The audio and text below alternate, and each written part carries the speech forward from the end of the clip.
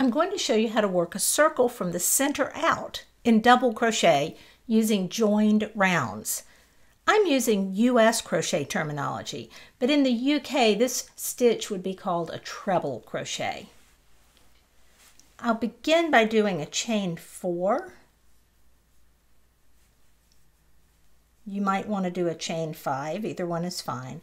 And then join with a slip stitch to form a ring. That means to work into the first chain. So I'm going all the way back here, putting my hook into that first chain and doing a slip stitch, which is go in, yarn over, and pull through everything you've got.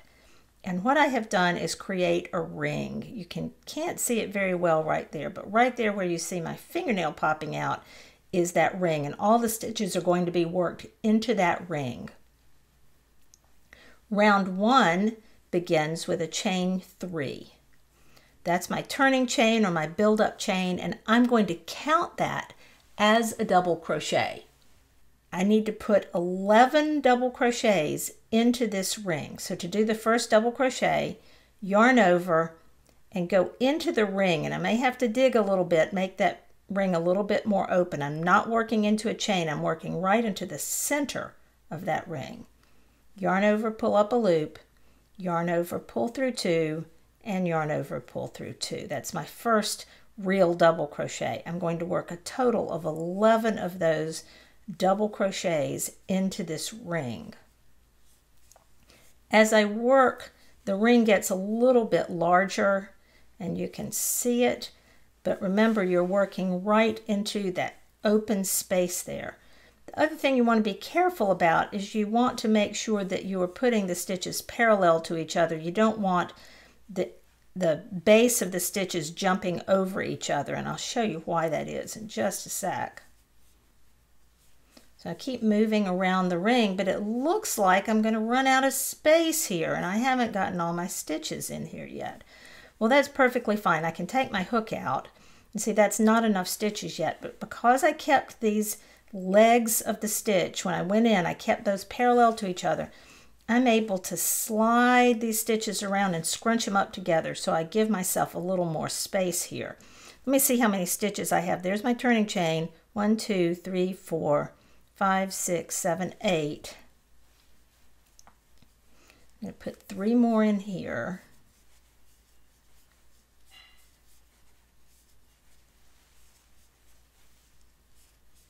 And it's always a good idea to go back and check and make sure you have the number of stitches you need. So I'm counting this chain 3 as a stitch. With that chain 3, I should have a total of 12 stitches. 1, 2, 3, 4, 5, 6, 7, 8, 9, 10, 11, 12. So I've got what I need for round 1. To finish round 1, put a slip stitch in the top of that chain 3 turning chain. There's 1, 2, 3.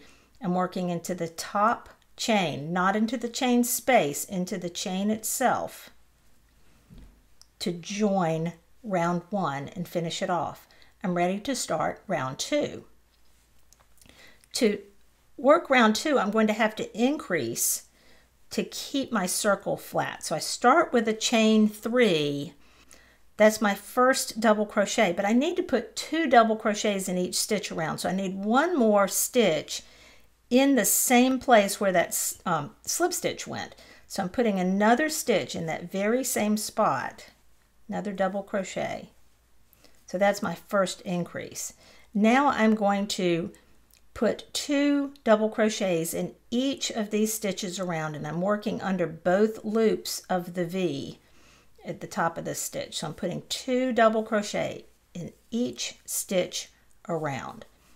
To do that, I just put 1 stitch in this next stitch, and then the second stitch just goes in the very same stitch as the last one. So that's how you increase. You just put 2 stitches in 1 base stitch. As I come around toward the end of my round, sometimes it's a little bit hard to tell where the very last stitch of the round is, but it's always a good idea to stop and count. At this point I should have 24 double crochets, so I'm going to count 2, 4, 6, 8, 10, 12, 14, 16, 18, 20, 22, 24. So I'm good there. And join with a slip stitch in the top chain. Right here, not into the space, but into the chain. So there I am with 2 rounds complete. Round 3 also requires increases, but I don't have to increase in every stitch like I did on round 2. This time I'm going to increase in every other stitch. So I'll start round 3 with a chain 3. That's going to count as a double crochet. Then I'm going to work 2 double crochets in the next stitch. So 1, 2, and then I just do that around. Double crochet in the next stitch, then 2 double crochets in the next stitch. So 1 stitch in the next stitch, and then 2 stitches in the next.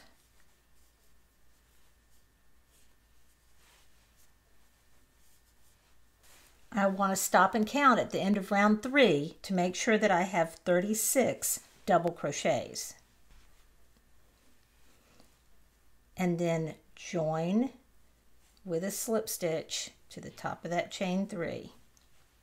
I also want to stop and check and make sure it's lying flat. That's looking pretty good to me. It's not cupping up too much or curving. So I've got the right number of increases here. Let's do one more round. Round 4 begins with a chain 3. Now I'm going to be increasing in every 3rd stitch. Let's start by doing an increase right here to start by putting a double crochet into the same stitch, and then double crochet in the next 2 stitches.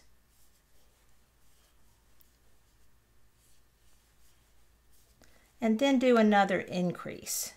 2 stitches in the next stitch. Then 1 stitch in each of the next 2. So that's increasing in every 3rd stitch. Round 4 is complete. To continue working a flat circle, increase 12 stitches on each round. Make sure those increases are evenly spaced and that they aren't on top of each other on each round. You want to offset them from each other so you don't end up with the increases stacked on top of each other. If you'd like more instruction like this, subscribe to my YouTube channel. Check out the links in the video notes for more ways you can find me. Thanks for watching.